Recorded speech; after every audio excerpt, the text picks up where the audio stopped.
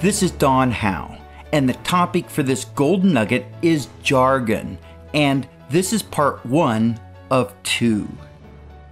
The word jargon is a noun which refers to special words or expressions that are used by a particular profession or group and are difficult for others to understand. We've all probably used jargon at some point in our lives. When I was growing up, the kids in my neighborhood and at school had their own jargon. After high school, my draft number was 3, and it was during the Vietnam War, so I joined the Air Force. In the Air Force, I learned a whole new way of talking, especially when I was stationed at RAF Chicksands in England.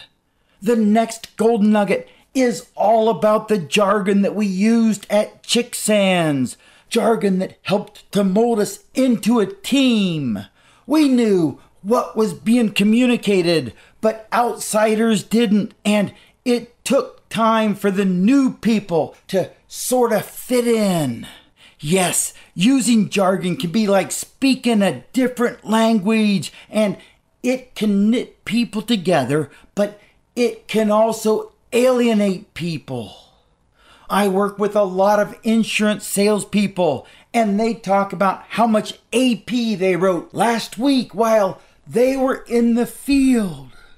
I go to church, and sometimes church people use words like lost and saved and hedge of protection, words and phrases that don't make a lot of sense to non-church goers. And here's another example of jargon. I recently played basketball with 3 inner city youth, and I didn't understand what they were saying. They were speaking English, and I understood most of the words, but I still didn't understand what they meant. But at least I now know that when someone says the word dope, they aren't necessarily talking about somebody who's not bright or even an illegal drug. They might be talking about something that was really cool or great, something that they really liked.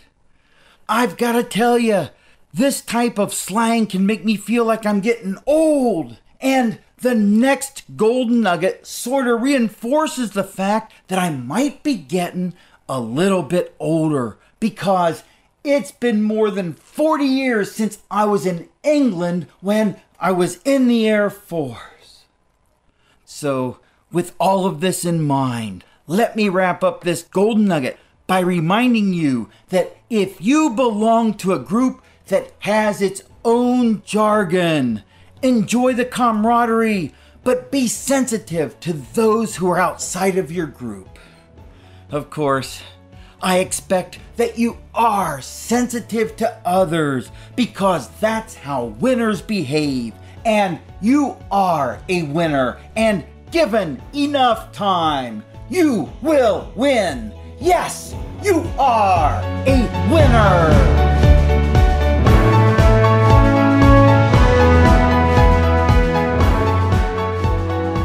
Thank you for listening to this Golden Nugget by Don Howe.